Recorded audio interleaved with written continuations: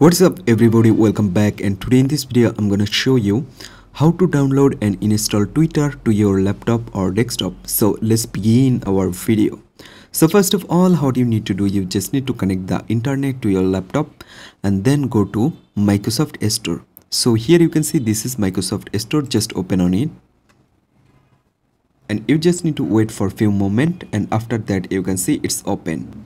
So after open on this, you just need to scroll down and you can see top free apps. Just open on it. So okay, after open on it, you can see all of your top apps is showing here. You just need to scroll down and simply you can find here. So do it. So here you can see this is Twitter. Just open on it. So if you don't find on here, how do you need to do? You just need to go on search bar and type Twitter,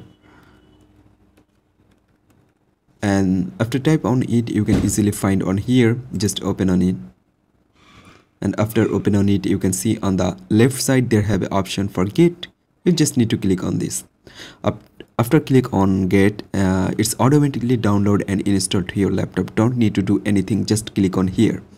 So that's it. In this way you can download and install very easily. Thank you everyone for watching this.